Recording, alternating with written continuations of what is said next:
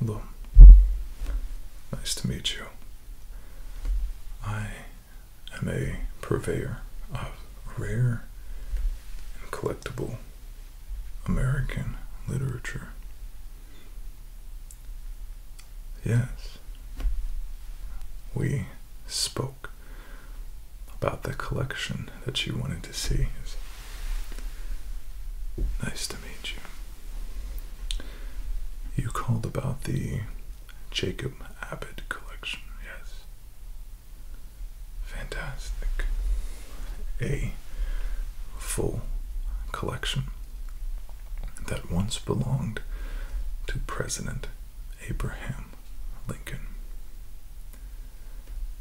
Yes, his favorite authors. In fact, let me read you an excerpt of what Lincoln said. I want to thank you and your brother for the Abbott's series of histories.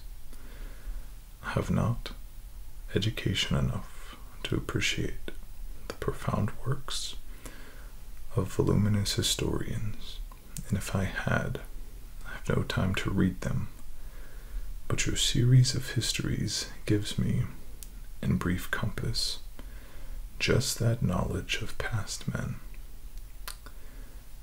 and events which I need. I have read them with the greatest interest. To them I am indebted for about all the historical knowledge I have. Back in the early 1800s, mid-1800s, the Abbott brothers, Jacob and his brother John,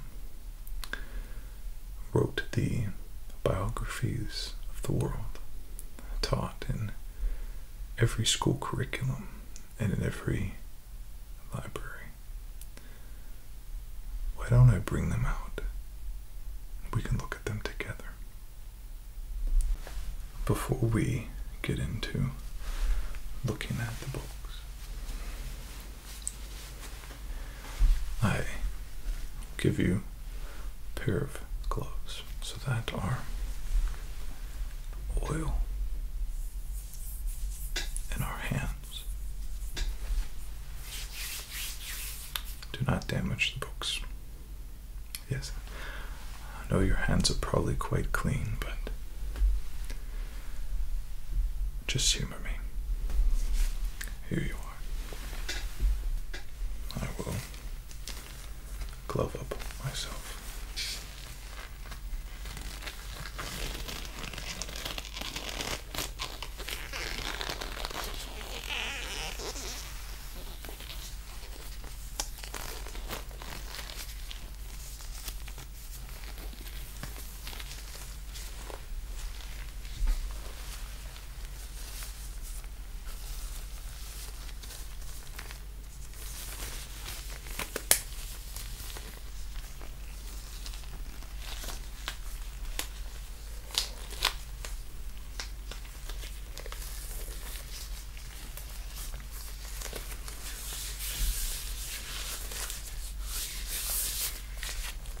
Let's begin. First, let me show you the collection. Then, take a couple, maybe do a bit of a deep dive. Of course, everything comes with a certificate of authenticity. These books were gifted to the president and a COA from a John Stevens Cabot Abbott was given as well.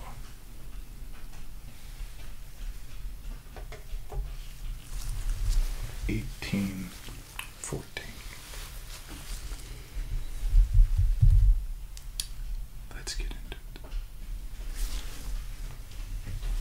The first one, A History of William the Conqueror. As you can see, very old parchment.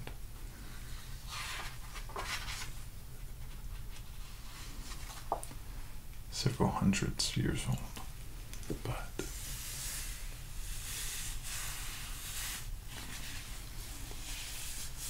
in wonderful condition. Let's set that down. History of Richard II.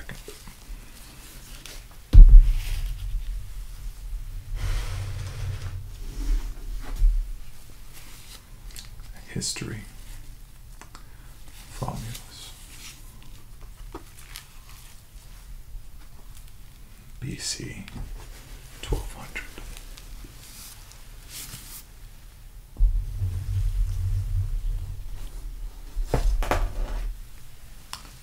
History of Alfred the Great. And great was he.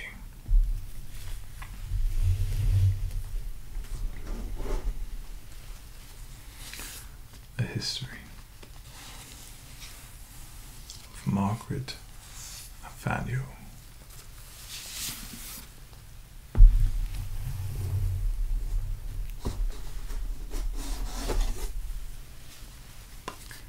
A history of Xerxes the Great.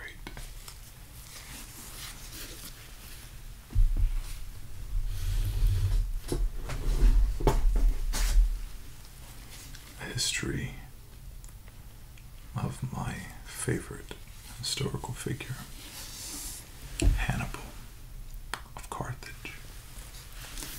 In fact, I put this to the side and we will read a little bit about Hannibal.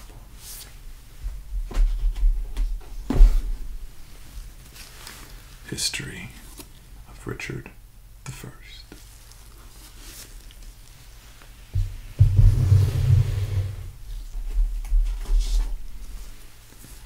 History of Nero, the great Nero, with, I should note, all of these have engravings as well, which is how they used to put photographs, pictures, illustrations in the books. Very cool.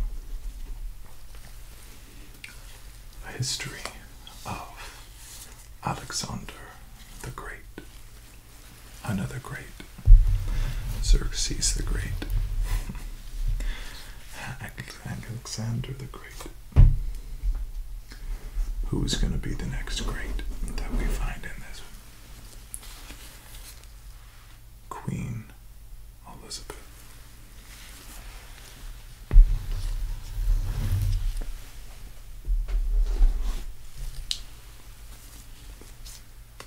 Julius Caesar. This one saw a little bit more wear. I guess that Lincoln must have been a fan. Oh, and wouldn't you know? I have found a bookmark. Fantastic. I'll throw that in. No charge.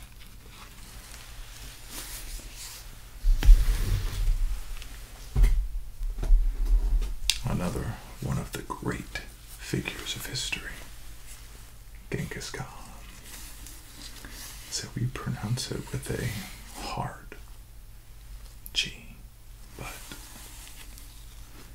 I believe in the native tongue it was pronounced a little bit differently. Genghis Khan, perhaps.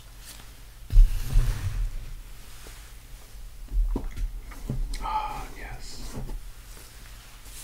Cyrus the Great. They start to sound like magicians, don't they?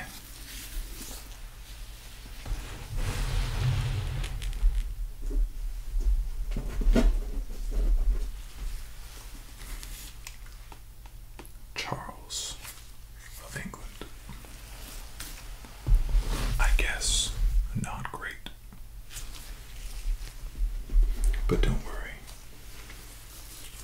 because Darius the Great is here.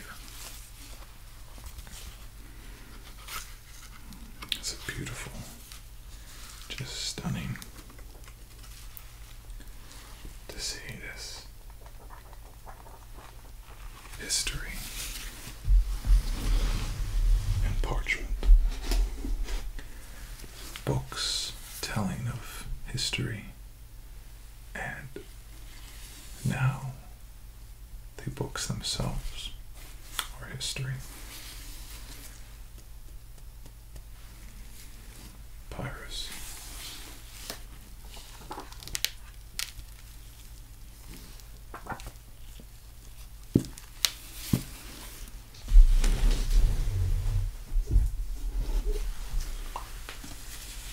Peter the Great. Great Peter.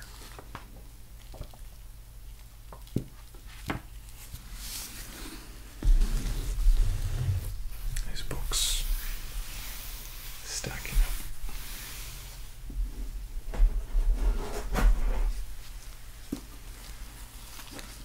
Mary, Queen of Scots, known as Bloody Mary. And another bookmark we find.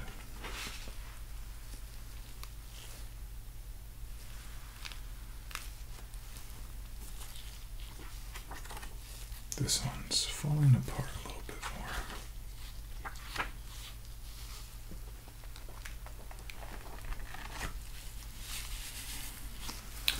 No doubt. Well loved.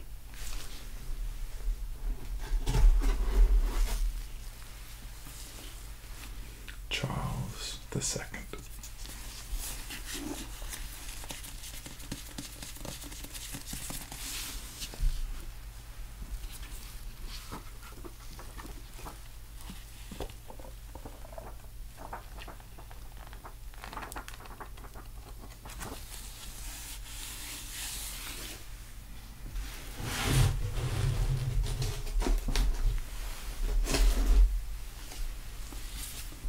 Richard III.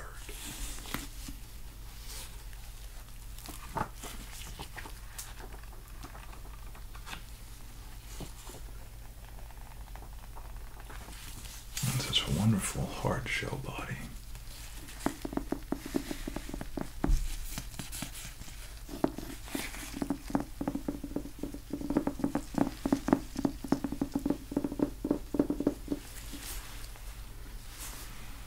Such an interesting aroma.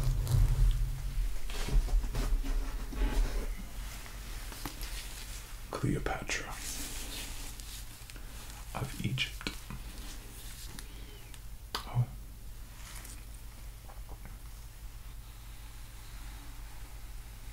We see a note in this one made out in the year 1900.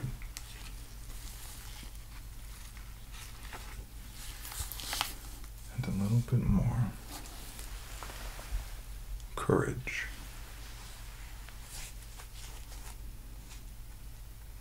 genius, intellect, individuality, good words,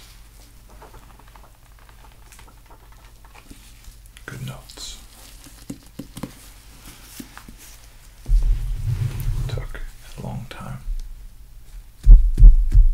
Put this collection back together again.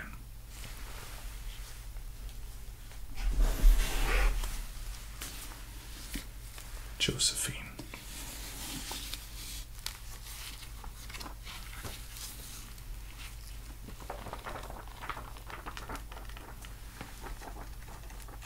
And as you can see, some of these are written by John Stephen Cabot Abbott.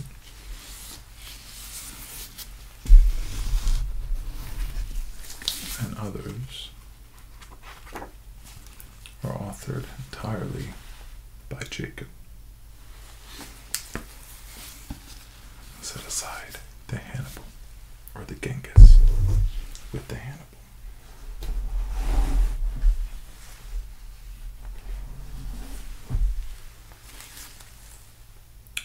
Hernando Cortez.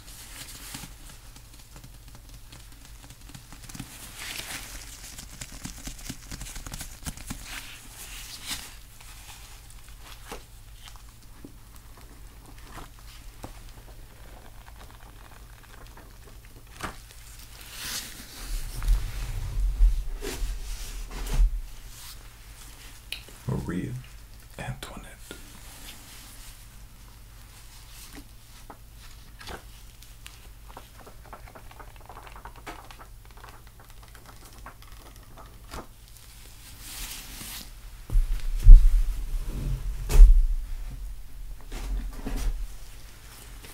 Madame Roland.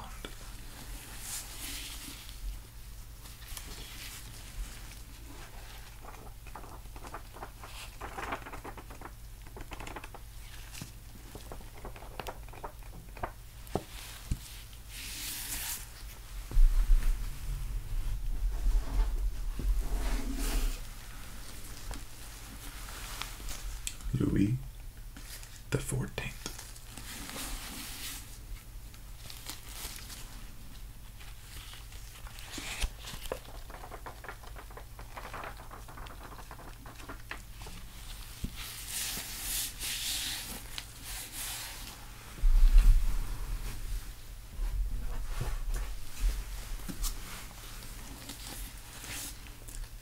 King Philip.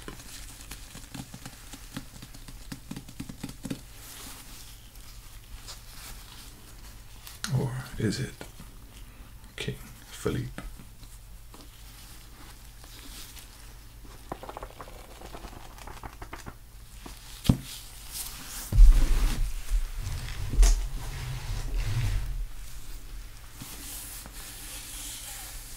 Louis Philippe. I know that one.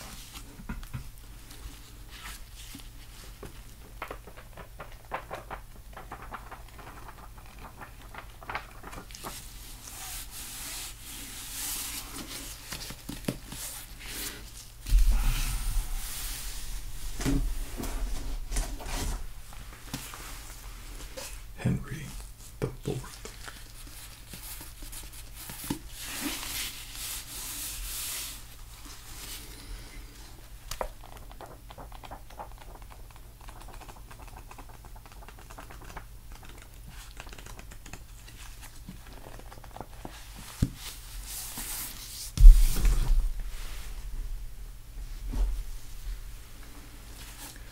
Hortense.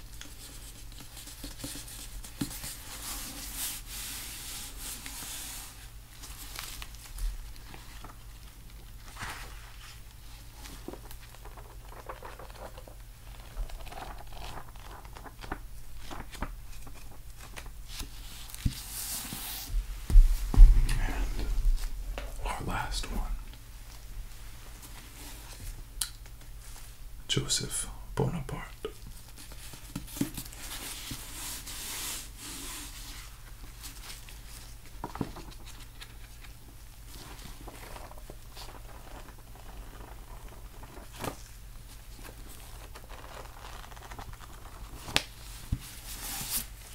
Let's double check on the number. 1, 2, 3, 4, 5, 6, 7, 8, 9, 10, 11, 12, 13, 14, 15, 16, 17, 18, 19, 20, 21, 22, 23, 24, 25, 26, 27, 28, 29, 30, 31, 32, 32, and all a complete collection. They went to a couple different places, a couple different owners, but here they are. Certified authentic by me. don't we crack open one of these? And let me show you exactly what the Abbott brothers shared with the world that made Lincoln so taken back by that. Let us explore Hannibal of Carthage.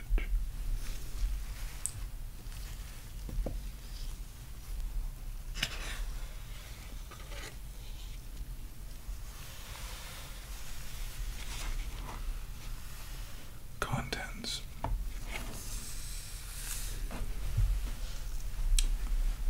The First Punic War.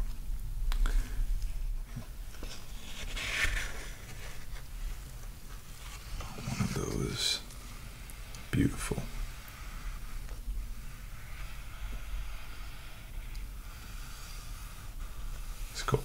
sculpted pictures. Spain, Gaul, there's New Carthage right down there. This is Carthage, and Hannibal came from right here, an area of Upper Africa, Sicily, and of course the Roman Empire in Italy, the big boot, so to speak. Hannibal was a Carthaginian general. He acquired his great distinction as a warrior by his desperate contests with the Romans. Rome and Carthage grew up together on opposite sides of the Mediterranean Sea. For about 100 years, they waged against each other most dreadful wars. Rome was successful in the end. Carthage was entirely destroyed.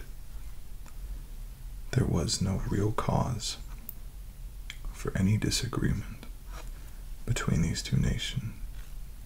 It was a rivalry and spontaneous hate.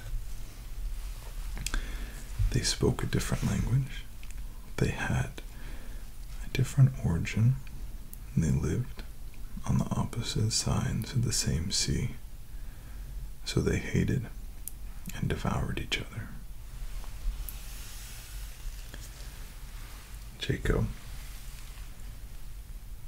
also notes that those who have seen other battles in the past will start to see a pattern.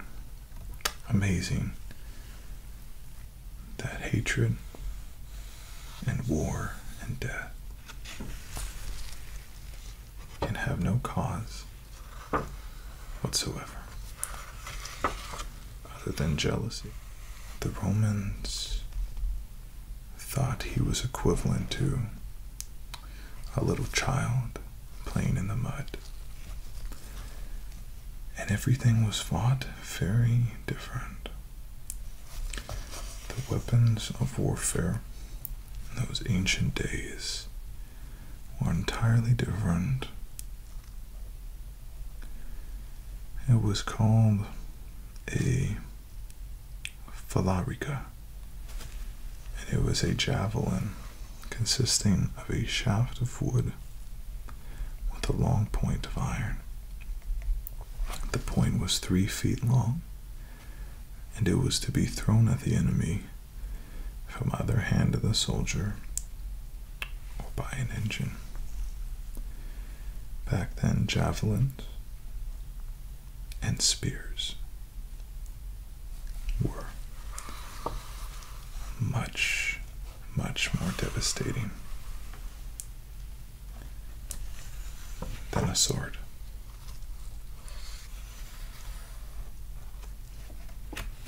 Now, Hannibal was ruthless.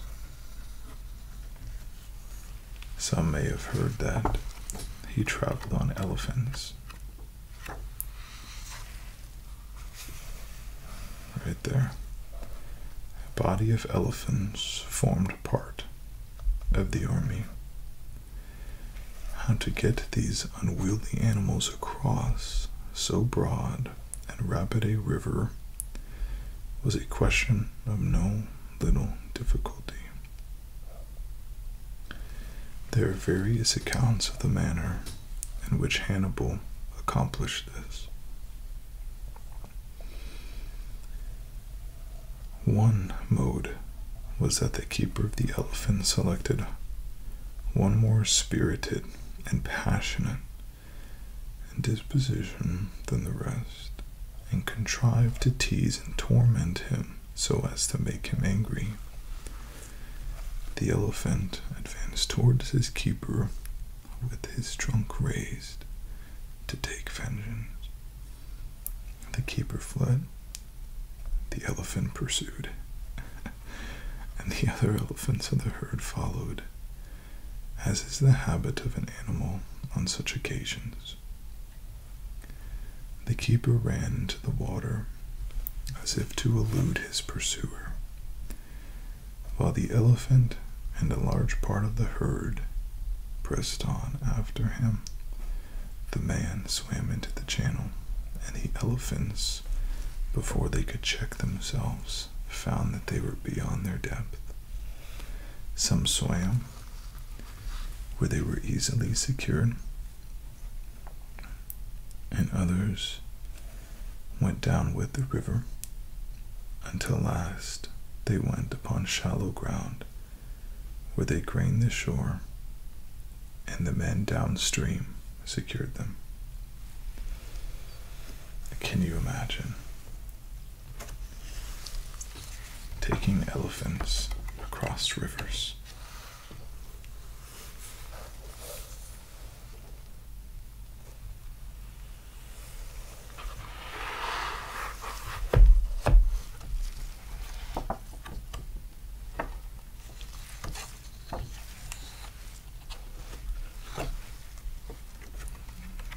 Hannibal eventually met his match, but not before taking out a great many Roman soldier. He eventually succumbed, as all individuals do, but remains one of the most impressive stories in all of history. Another conqueror, Genghis Khan.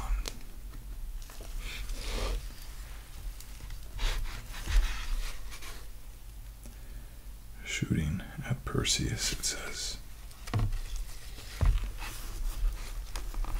First steps towards civilization, and the Mongols.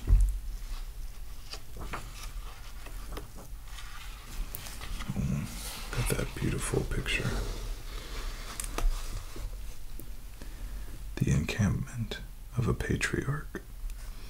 You see these big, what you would call in America, teepee. In Mongolia, I call yurts, and it's one big structure, and the rest is a big circle around it. You could put a fire and have the smoke come up. It was a very interesting style that is still utilized today.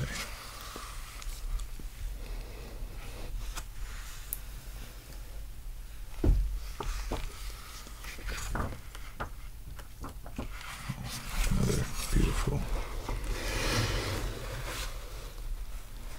Purta in the tent of Fang Khan.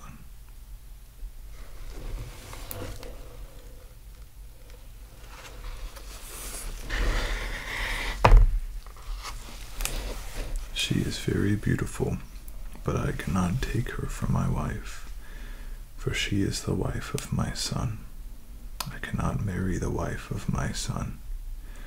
That's a good reason not to.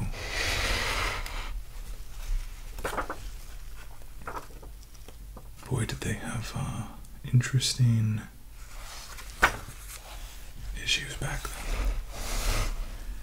The princess, having accomplished her revenge, marshaled her men, packed up her pretended presents, and returned in triumph home. Wow. Good for you, princess.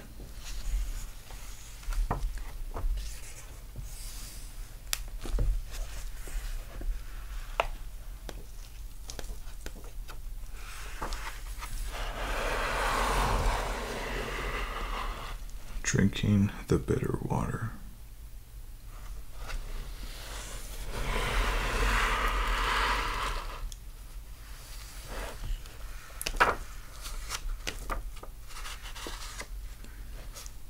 The death of Fang Khan. Starting to get good here.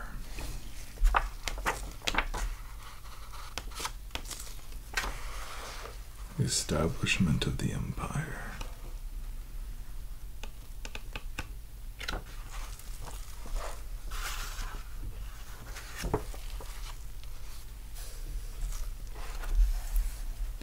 Temujin. This is what people are used to thinking about Genghis Khan and the Mongols. When Temujin, at the head of his forces, arrived at the town of Kashin, he found that the fugitives whom he were pursuing were no longer there. However, he determined to take the town. He at once invested it and commenced the siege. The forces under Temujin's command were too strong for them, and the town was soon taken. Temujin ordered his soldiers to slay without mercy all who were found in arms against him within the walls, and the walls themselves and all the other defenses of the place he caused to be leveled with the ground. He then issued his proclamation offering peace and pardon to the rest of the tribe, on condition they would take an oath of allegiance, and of course, they did.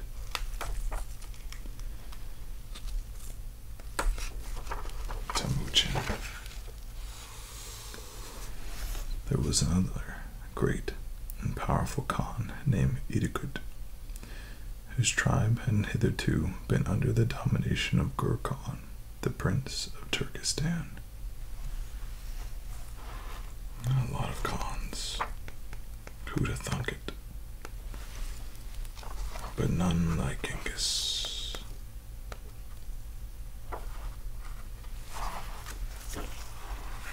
The conquest of China. After the death of Hujaku, the Emperor of China endeavored to defend his dominions against Genghis Khan by means of his other generals. That did not work well for him.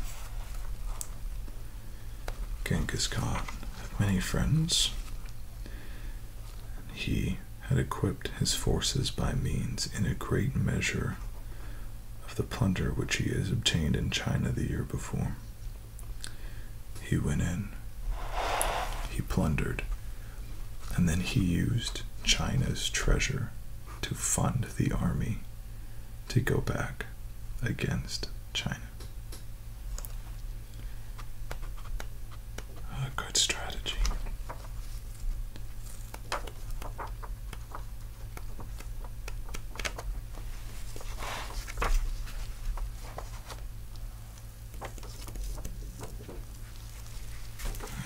Look at one last picture. The governor, on the terrace.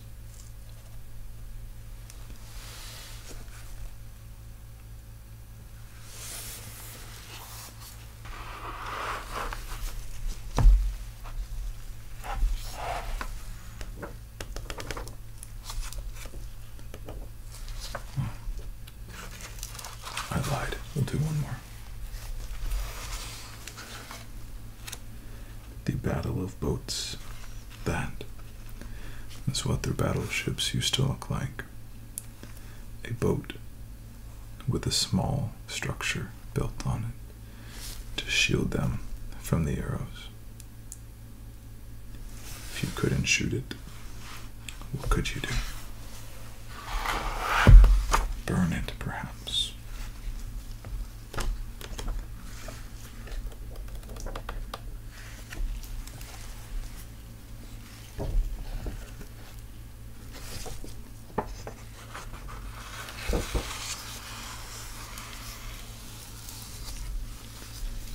Undoubtedly, one of the greatest conquerors in history. I hope you enjoyed looking at the collection of the Abbott brothers' biographies. Again, so cool that while once about history, have now become history themselves. Just like you, just like me. We might not end up the title of some biography, but as long as there are people out there to write down our names and our stories, we will never truly be gone. I hope you have a good rest of your day. Come back and see me anytime.